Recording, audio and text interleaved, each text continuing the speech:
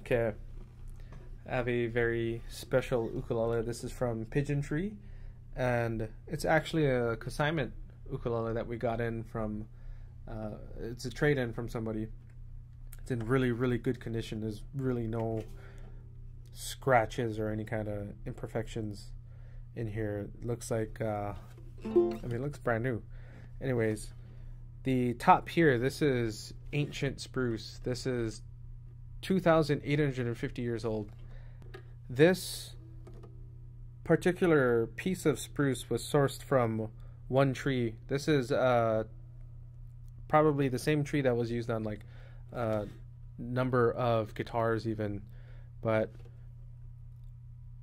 the coloring is from a lot of the iron that was absorbed inside of the wood, and that actually changes the overall tone, and you get a lot more dynamic and a lot more headroom. There aren't a lot of sets like this available, so I mean this is an extremely rare piece of wood, and still it's very beautiful if you look in the pictures.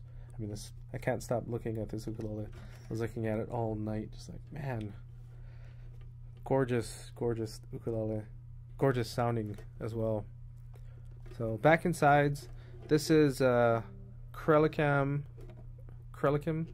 ebony. The binding is regular ebony. It's darker on the top and sides, top and back. Excuse me. It's nice contrast between the darker and lighter coloring. Purfling lines are black and white, which is, it's a very, very elegant looking instrument. String through bridge, so the strings actually go underneath and are held by the bridge plate. Ebony bridge fretboard faceplate. This is a really cool, very artistic. Chade is he has a very good sense of design, and you can see it in these instruments. Very comfortable. String spacing is 1.5 inches on the nut, so you know, if you have bigger hands, thicker fingers, maybe it's going to be a lot easier to play complex chords.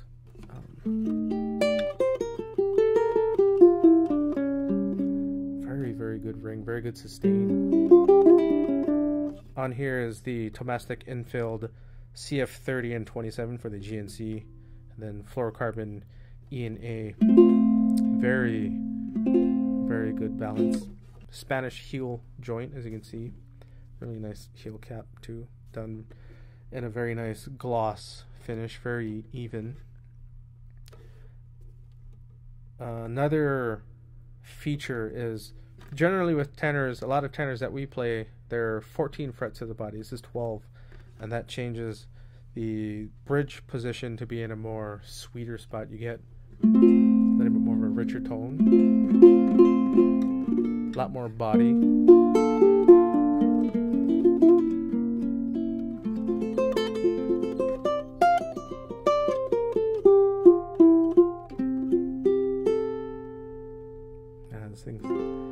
Sings.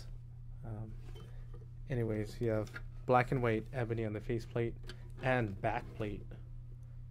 These are fitted with really high-end Schaller tuners. Schaller has been around forever. Some of the best tuners you can get. Very smooth, very lightweight. So yeah, check out this mint condition pigeon tree from our good friend Chade.